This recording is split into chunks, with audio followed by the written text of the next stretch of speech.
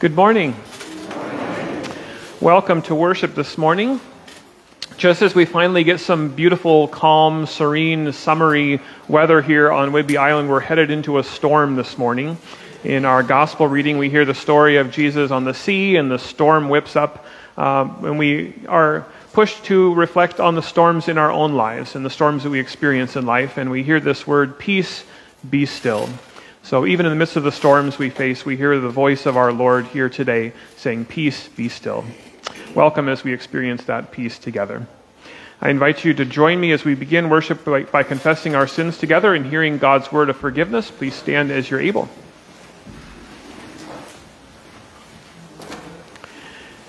In the name of the Father, and of the Son, and of the Holy Spirit.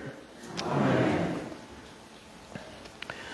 Almighty God, to whom all hearts are open, all desires known, and from whom no secrets are hid, cleanse the thoughts of our hearts by the inspiration of your Holy Spirit, that we may perfectly love you and worthily magnify your holy name, through Jesus Christ our Lord. Amen. My friends, as Scripture tells us, if we say we have no sin, we deceive ourselves, and the truth is not in us.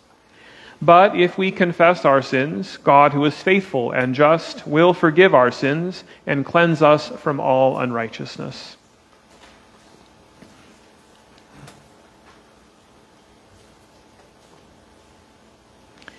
Most merciful God, we confess that we are in bondage to sin and cannot free ourselves.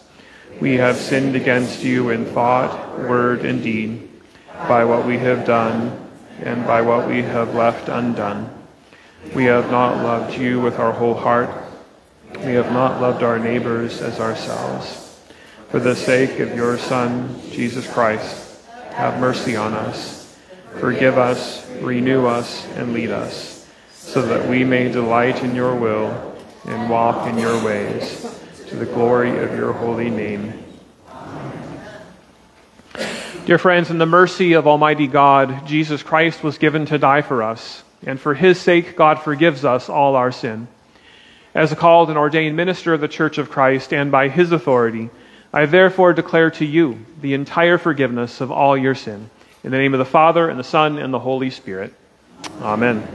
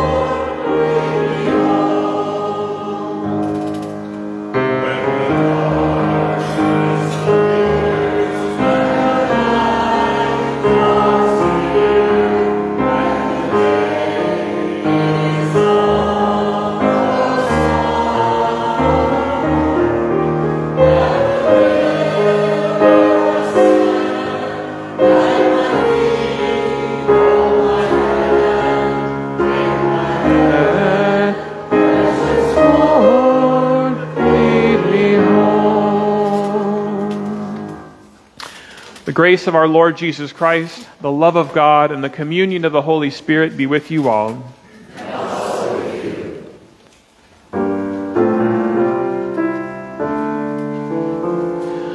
Kyrie eleison.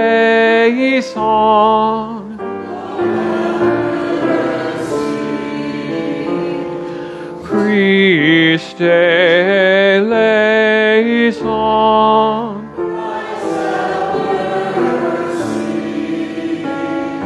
Kyrie eleison.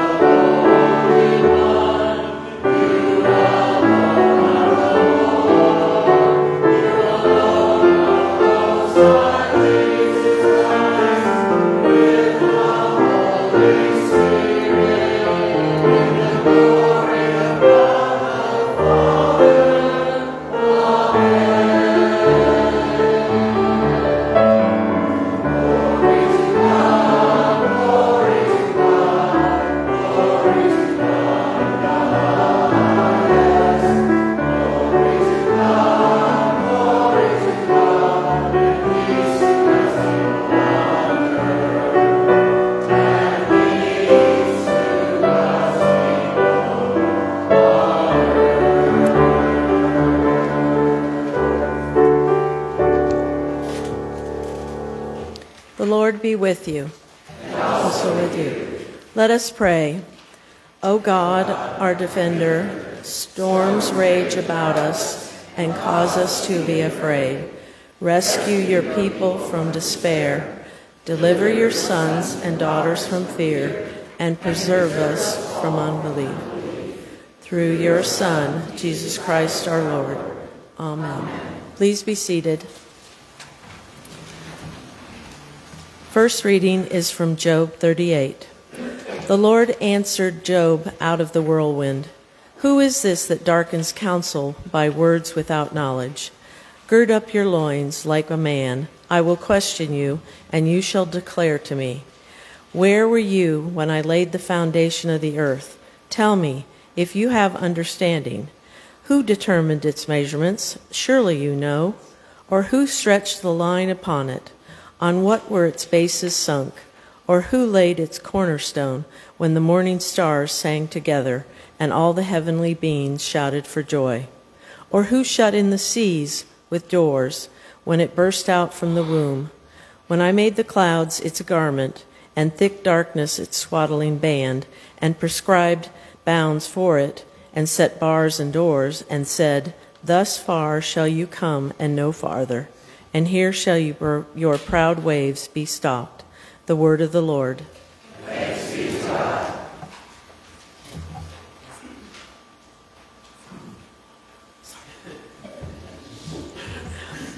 Please read responsively. Give thanks to the Lord, for he is good, and his mercy endures forever. Those whom the Lord has redeemed proclaim that he redeemed them from the hands of the foe. He gathered them out of the lands, from the east and from the west, from the north and from the south. Some went to sea in ships and plied their trade in deep waters. They beheld the works of the Lord and his wonders in the deep. Then he spoke, and a stormy wind arose, which tossed high the waves of the sea. They mounted up to the heavens and fell back to the depths. Their hearts melted because of their peril. They reeled and staggered like drunkards and were at their wits' end. Then they cried to the Lord in their trouble, and he delivered them from their distress. He stilled the storm to a whisper and quieted the waves of the sea. Then were they glad because of the calm, and he brought them to the harbor they were bound for. Let them give thanks to the Lord for his mercy and the wonders he does for his children. Let them exalt him in the congregation of the people and praise him in the council of the elders. Second reading is from 2 Corinthians. As we work together with him, we encourage you also not to accept the grace of God in vain. For he says, "At an acceptable time I have listened to you, and on a day of salvation I have helped you." See, now is the acceptable time. See, now is the day of salvation. We are putting no obstacles in anyone's way, so that no fault may be found with our ministry. But as servants of God, we have commended ourselves in every way, through great endurance, in afflictions, hardships, calamities, beatings, imprisonments, riots, labors, sleepless nights, hunger, by purity, knowledge, patience, kindness, holiness of spirit, genuine love, truthful spirit, and the power of God, with the weapons of righteousness for the right hand and for the left, in honor and dishonor, in ill repute and good repute. We are treated as impostors, and yet are true, as unknown, and yet are well known, as dying, and see, we are alive, as punished, and yet not killed, as sorrowful, yet always rejoicing, as poor, yet making many rich, as having nothing, and yet possessing everything. We have spoken frankly to you, Corinthians. Our heart is wide open to you. There is no restriction in our affections, but only in yours. In return, I speak as to children. Open wide your hearts also. The word of the Lord. Thanks be to God. Please stand as you are able.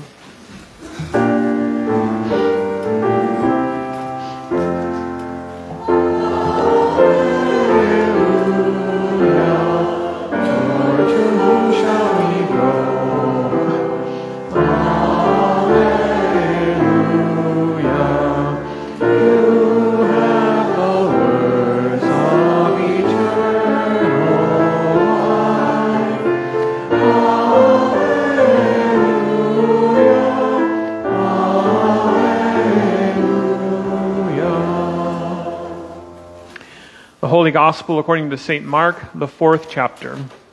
Glory to you, O Lord. When evening had come, Jesus said to the disciples, "Let us go across to the other side." And leaving the crowd behind, they took him with him in the boat, just as he was. Other boats were with him. A great windstorm arose, and the waves beat into the boat, so that the boat was already being swamped. But he was in the stern, asleep on the cushion. And they woke him up and said to him, "Teacher, do you not care that we are perishing?" He woke up and rebuked the wind, and said to the sea, "Peace, be still." Then the wind ceased, and there was a dead calm. He said to them, "Why are you afraid? Have you still no faith?" And they were filled with great awe, and said to one another, "Who then is this, that even the wind and the sea obey him?" The Gospel of the Lord. Praise to you, O Christ. Please be seated. This time I'd like to invite the children forward to join us for children's time. I'm talking slow so if they don't start playing the music until Mia gets up here. See, that's a little trick I learned. Go ahead and have a seat. All right, good.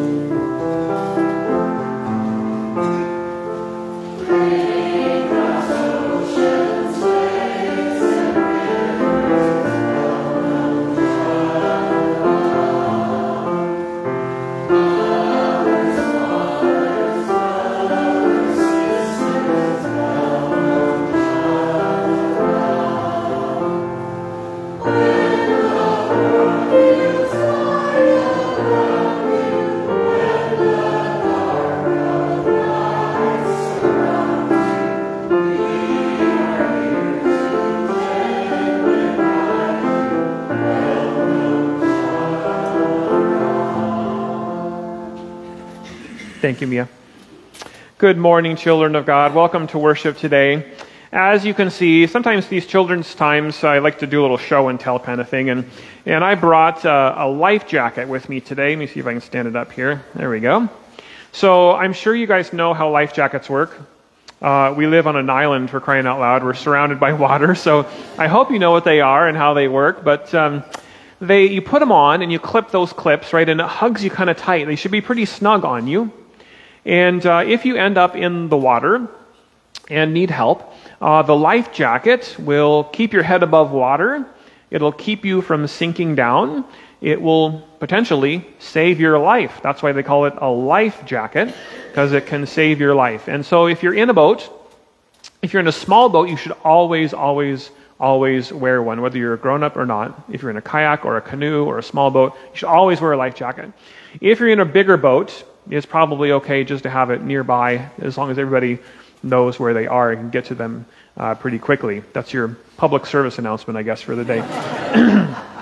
But anyway, life jackets are super important. They can save your life. They keep your head above water. They keep you from sinking down, right? In our gospel reading for today, we heard about that storm that the disciples were caught in. They were on a boat, weren't they? They were on a fishing boat, and a big storm arose, and there was wind, and there was waves, and they were sinking. Their boat was sinking. But thankfully, they had Jesus on board their boat, and Jesus acted sort of as a life jacket for them. He was a life preserver for them. By his powerful word, he calmed the storm, so the wind quieted and the waves calmed down, and they could get things under control, right? Jesus kept them from sinking. He saved their lives. He gave them life. He was like a life jacket to them. Life for us can get kind of rough sometimes. We live in a place where we do get storms, especially in the fall and the winter. We get storms blowing through here pretty regularly. You guys know all about that. I know you've had power outages and other problems that have been caused by storms. But there's other things that happen in life that make things topsy-turvy and difficult. And when we experience storms of any kind, we can remember that Jesus is with us. That Jesus is like a life jacket for us. He wraps himself around us and he holds us tight. He keeps us from sinking. He keeps our heads above water. He gives us life in him. He holds us tight and he will never let us go. So whenever you feel like you're caught in a storm, you can remember that Jesus has a hold of you and he's not going to let you sink. Let's pray. Dear Lord Jesus, we thank you that you are indeed like a life jacket to us. You hold us tight in your love and grace. You keep us from sinking down, and you give us life. Help us to know that you are always near, especially when we find ourselves in storms of various kinds. In your name we pray. Amen. Thanks for coming up, guys.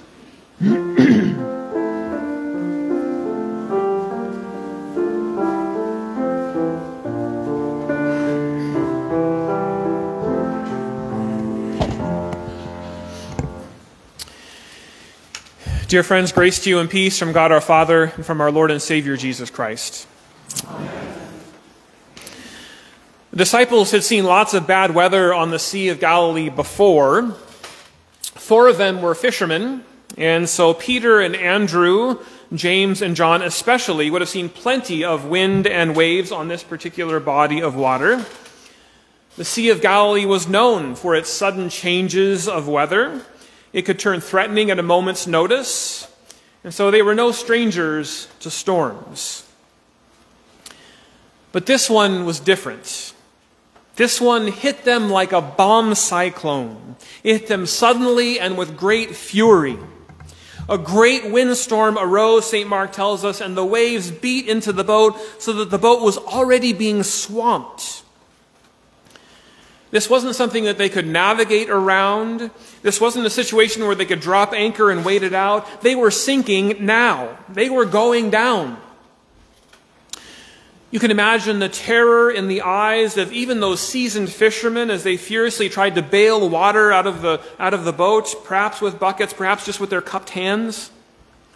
You can imagine the wind screaming in their ears, making it hard to hear each other. You can imagine the chaos, the white-knuckle grip as they heaved up and down with the waves. You can imagine the nausea, the gasping to catch their breath, the existential panic coursing through their veins as they truly believed that they were all about to die. And throughout all of this, Jesus was in the stern, asleep. Yeah, I think it's funny too. You can chuckle. And I especially think it's funny that St. Mark includes this little detail that he was asleep on a cushion. This little detail provides a sharp contrast between what Jesus, the Lord of all creation, is experiencing and what his disciples are going through. The disciples are soaked and they're terrified and they're probably puking over the side of the boat, while Jesus is asleep on a cushion. I think it's funny too, but the disciples did not think this was funny at all. They finally shook Jesus awake, saying, "Teacher, do you not care that we are perishing?"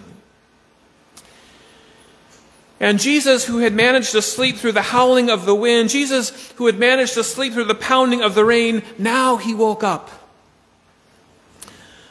One Bible commentary I read this week beautifully described this moment by saying, quote, "Jesus is like the mother who sleeps through all kinds of racket, but at the slightest noise from her little baby, she instantly awakes." I love that. Once awake, Jesus' first words were not to the disciples, but rather to the sea itself. "Peace, be still," Jesus said. Then the wind ceased, and there was a dead calm. Now Jesus could speak to them. "Why are you afraid?" he asked. "Have you still no faith?" These were cutting questions. They pointed to the disciples' lack of faith in him. You can almost make out a tone of mild disappointment in Jesus' voice. "Do you really think that I don't care about you? Have you learned nothing about me yet? Do you still not trust me?" But behind these cutting rhetorical questions was a promise. The implicit promise behind these questions is that the disciples didn't need to be afraid. They simply needed to have faith in him. They simply needed to trust him. They simply needed to trust that Jesus was more powerful than any storm. And now they were starting at least to get it. Filled with great awe, they said to one another, "Who then is this, that even the wind and the sea obey him?" This seems to me to be another rhetorical question. There's only one with that kind of power, and now they're starting to put two and two together, aren't they? Our lives are filled with storms like the one the disciples faced. Sometimes these storms are quite literal. We have storms here on Whidbey Island. They come through pretty regularly, of course.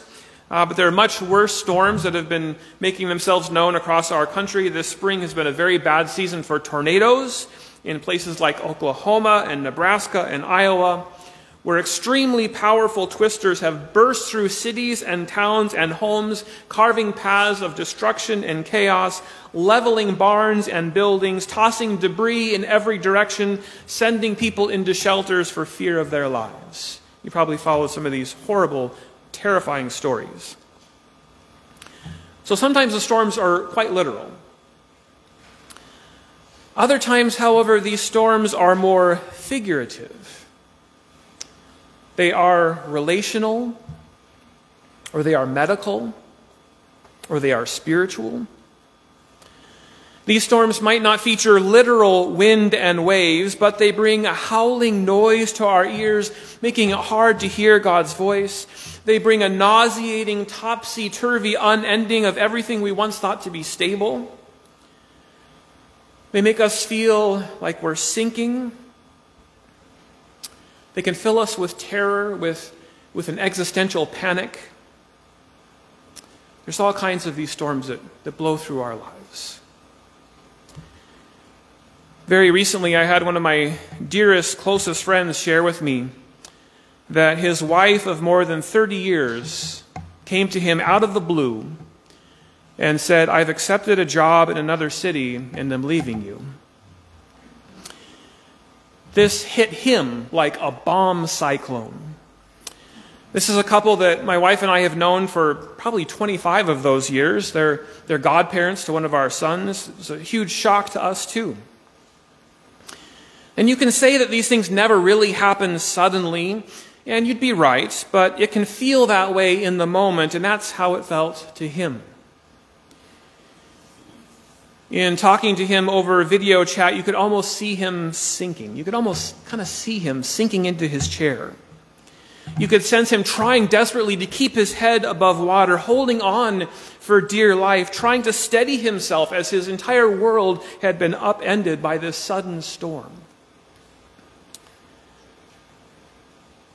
In the past few weeks, I've had two different mothers sobbing into my chest at the loss of their respective sons. While the underlying causes had been brewing on the horizon for some time in both situations, the loss hit them like a sudden, violent storm, and tears fell like a cloudburst. Recently, I've sat with people going through brutal treatments for cancer. I've had conversations with spouses who have watched their beloved suffer through these treatments. And sometimes I notice this barely restrained frustration that Jesus would let their beloved suffer so much. Sometimes there's this hint of a sense that Jesus must be sleeping. There's a sense that there are questioning of whether Jesus really cares about their beloved or not. But in each of these spiritual storms that I've observed in these past several weeks, there has been in each of them this moment of calm that has come about. In each situation I've cited, there's been a moment where the howling wind has ceased and the noise of the storm has stopped screaming in people's ears long enough to hear Jesus' voice saying, "Peace." Now, I'm not saying that these storms were instantaneously and permanently ended. I'm not naively saying that these people no longer had any storm damage lingering in their lives. But in each of these cases, there was this moment of calm that opened up such that Christ's peace could be heard and experienced. When I checked in on my friend a few days later, he had at least worked some things out with his wife, but even more, he had a renewed sense that Christ had a hold of him. Those grieving mothers were able to take a deep breath as they entrusted their sons to Christ's promise. That frustrated spouse watching his wife endure chemo came to see in the faith of his beloved that Jesus was not sleeping at all. Since going through my own storm of grief a couple of years ago now, I've been telling people how much the experience felt to me like waves crashing over me one after another. There's that initial crash that leaves you gasping for air, but then for a bit the water goes out, giving you time to catch your breath before another wave comes crashing over you. While everyone's experience of grief is different, I've had so many people come and say to me, yes, that's just how it is. Eventually those waves start to lessen. Eventually they mostly subside, although there are sneaker waves that can come pound on you from time to time. But even in the worst of the storm, there are these moments when the waves go out, when there's this moment of calm. There are these moments when the winds are no longer screaming in your ears and you can hear Jesus speaking into the storm, "Peace, be still."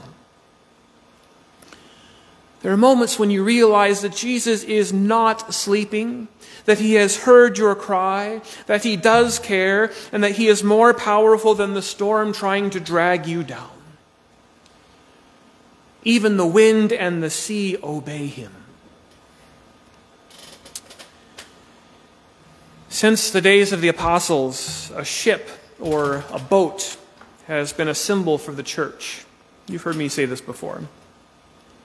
We even call the place where the worshipers gather the nave. You've heard me say that before too. It comes from the Latin word navis, meaning ship, which is also where we get the word navy. That's where you are right now. You're in the nave, you're in the boat. As Christians, we are not promised fair winds and following seas. But Jesus is not asleep in this boat. He hears your cries. He knows your needs. He cares about you. Here in this boat today, he silences the wind screaming in our ears so that we might hear his voice, so that we might hear him speaking into the storm, saying, "Peace, be still." Here in this boat today, he assures us that we do not need to be afraid, no matter what kind of storms we face in life. Here in this boat, he strengthens and renews us in faith by the speaking of his powerful word. The Lord Jesus is on board. He is with us, and he will get us through every storm. Thanks be to God. Amen. I invite you to stand now as you're able as we sing.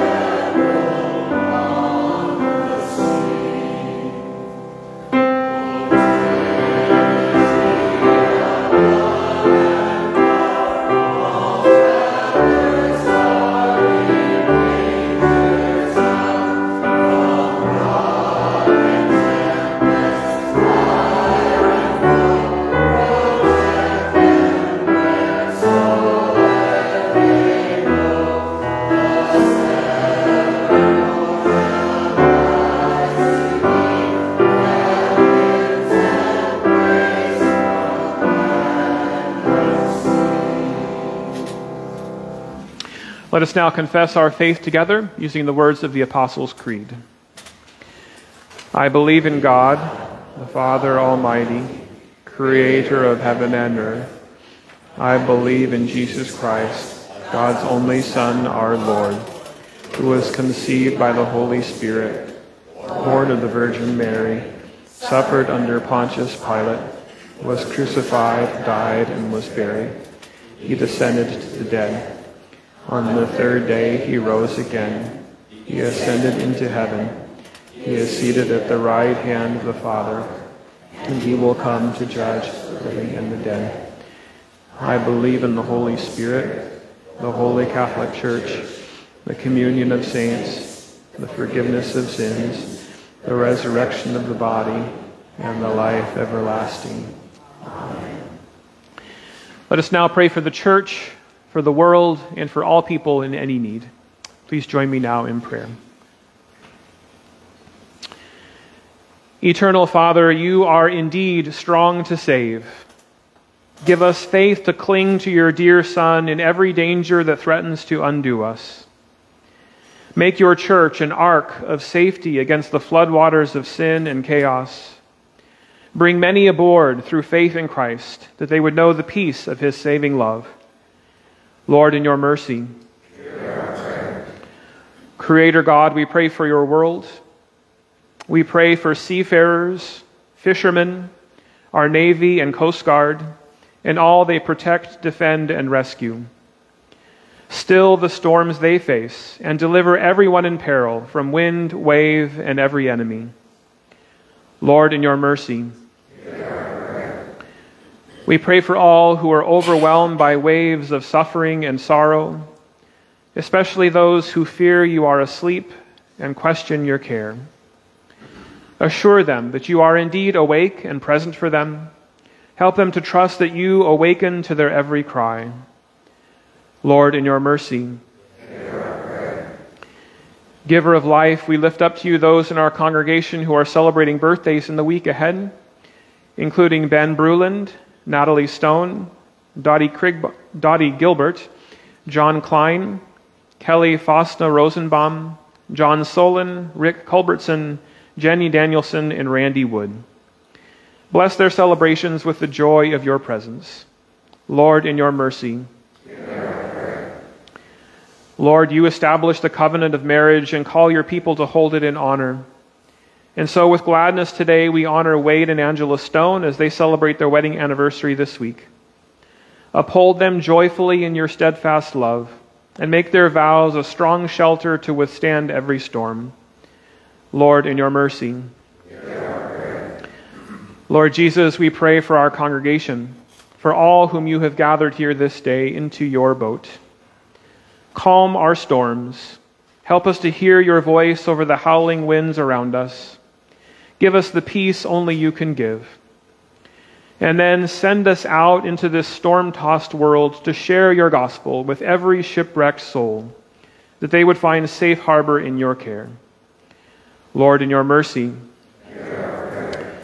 We lift up our prayers to you, O God, trusting your promise to hear us through Jesus Christ our Lord. Amen. The peace of Christ be with you all. And also with you. I invite you to share a sign of God's peace with one another.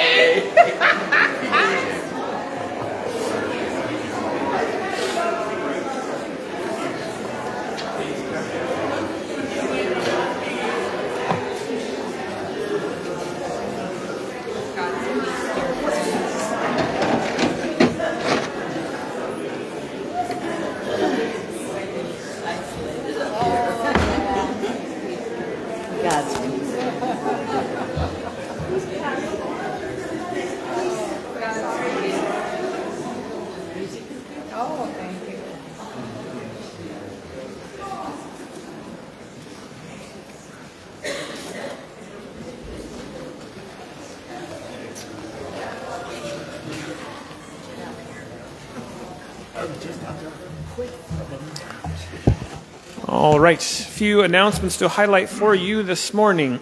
First of all, I hope you came hungry today because we have a fantastic brunch in our fellowship hall. This is sponsored by We Cares, or Whidbey Island Cares.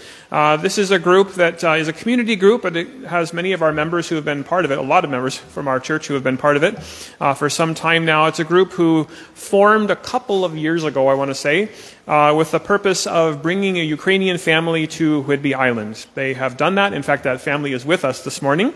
Welcome to the Fedorochenkos. I hope I'm saying that correctly, but welcome. Glad that you are here today. Yes.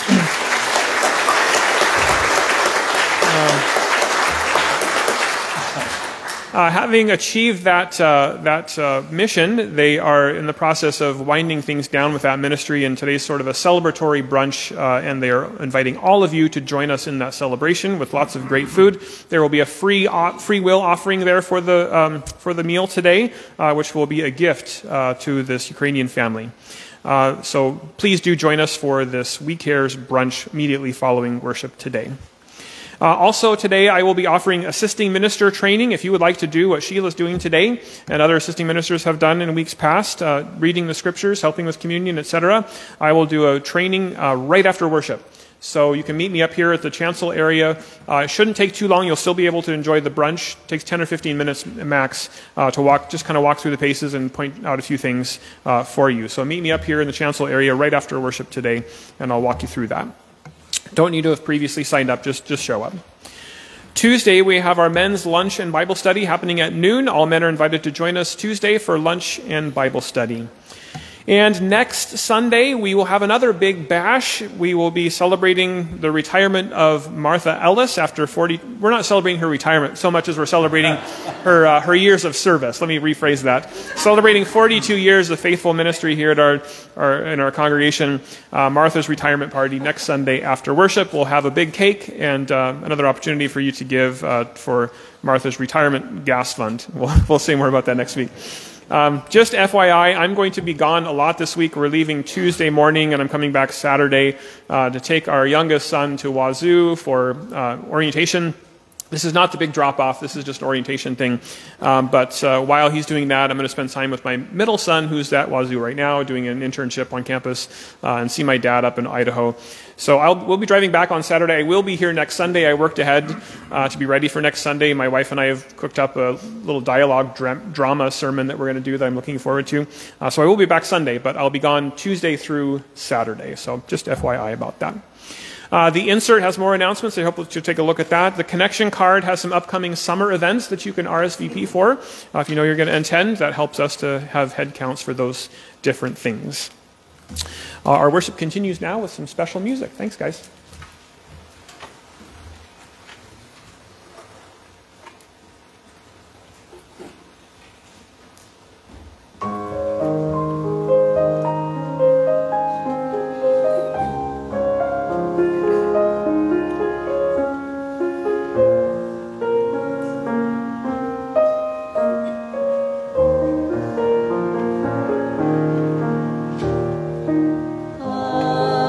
Hallelujah.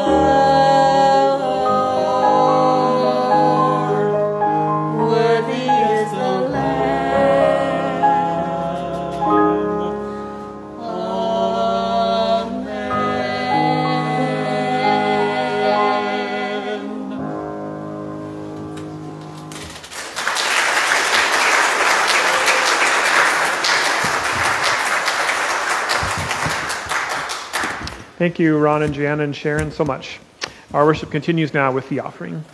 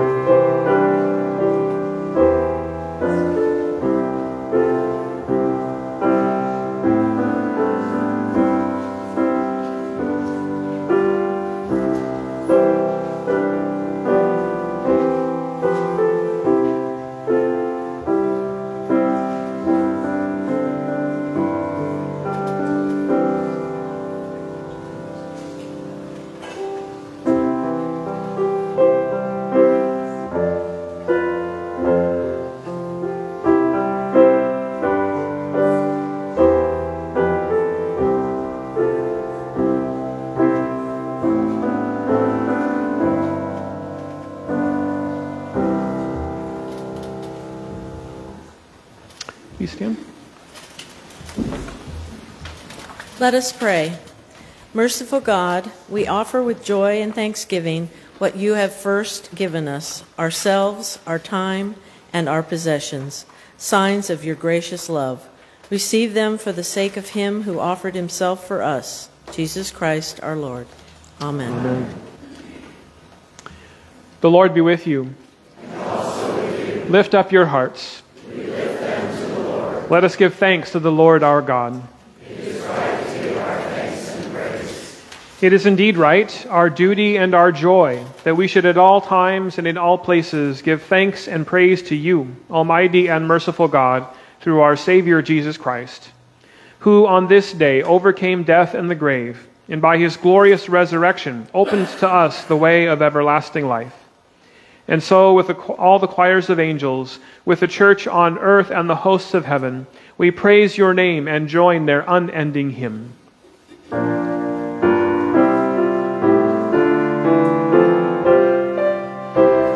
Holy, holy, holy Lord, God of power and might, heaven and earth are full of your glory. Hosanna in the highest. Blessed is he who comes in the name of the Lord. Hosanna in the highest. Hosanna in the highest.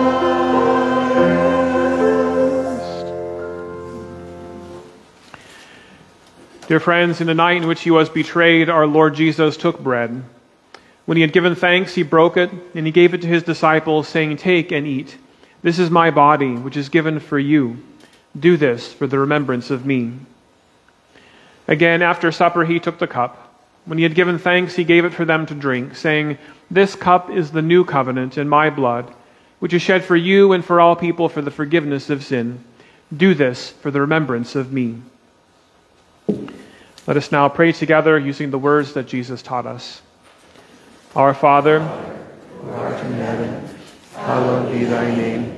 Thy kingdom come, thy will be done, on earth as it is in heaven. Give us this day our daily bread. Forgive us our trespasses, as we forgive those who trespass against us. And lead us not into temptation, but deliver us from evil. For thine is the kingdom, and the power, and the glory, forever and ever. Amen. Our Lord Jesus comes to us now through bread and wine. Come, for all is ready. Please be seated.